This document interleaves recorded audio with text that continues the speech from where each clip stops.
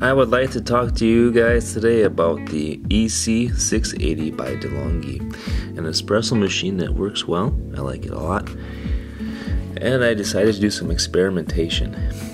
It comes with a portafilter that looks like this, and inside the portafilter, don't know well how you can see that. Inside the portafilter is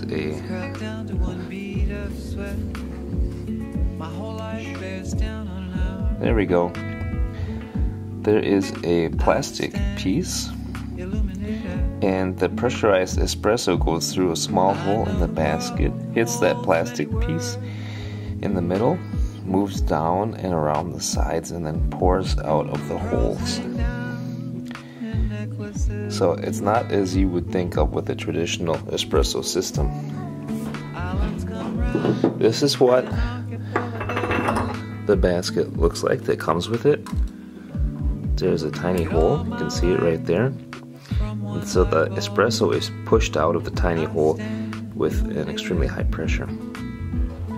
So what that means is that it doesn't matter so much how you grind the beans. If they're too fine, it will get stuck, but if it's too coarse, the water will get through for sure. What I decided to do is order up a second portafilter and cut the bottom off, make a bottomless one. Doesn't look very handsome, but it's good for troubleshooting. And I cut the bottom off of a basket to expose all of the holes. So let's see what happens.